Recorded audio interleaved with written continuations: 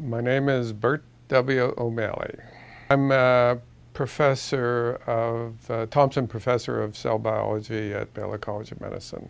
I was born in Pittsburgh, Pennsylvania, and after matriculating to a few places, came here in beginning of 1973. Well, I was recruited here to start a new department for cell and molecular biology, and it was an exciting opportunity, so I came down here and did it. The project we're doing at CPRIT involves a group of molecules called coactivators. These are molecules we discovered about a decade ago, and these molecules help hormones regulate genes in cells and the function of genes in cells. We consider these molecules sort of master regulators in the cell, and they control all aspects of reproduction, growth, inflammation, and metabolism.